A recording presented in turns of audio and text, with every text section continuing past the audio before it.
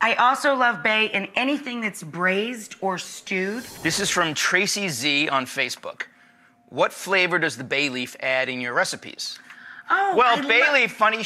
Oh, it's for you. I love that question. Thank you.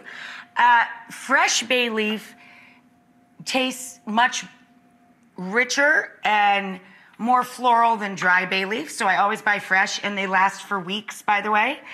And I put bay in most dishes with onion, with a lot of onion, like an alla amatriciana sauce. Has a lot of onion and a little pancetta or guanciale to start the sauce. I also love bay in anything that's braised or stewed.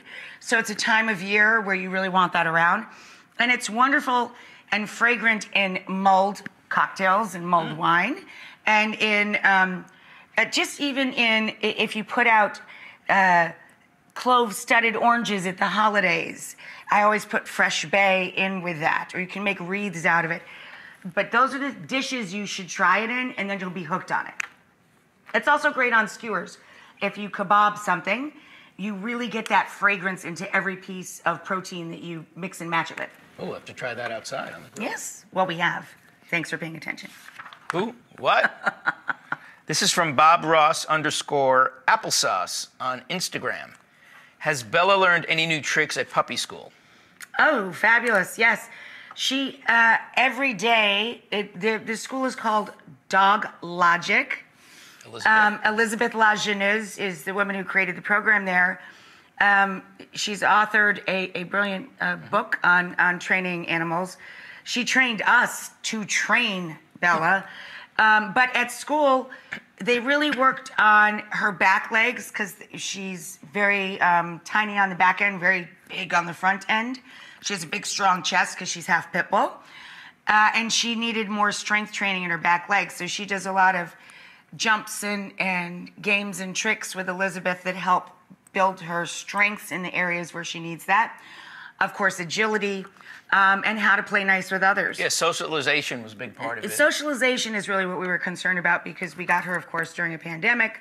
And, you know, we couldn't go to our normal life in New York City.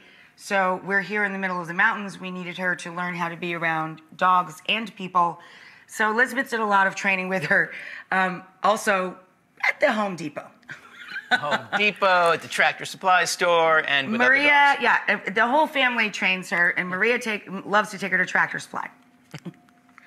Okay, we got one more from Kathy F on Facebook. Adore you. You guys are my AM happy hour every day. Well, especially on Fridays. Yeah. John, if you had to choose one band that always makes you want to dance, who would it be? Mine is Yes. Okay, well, let me just interject something.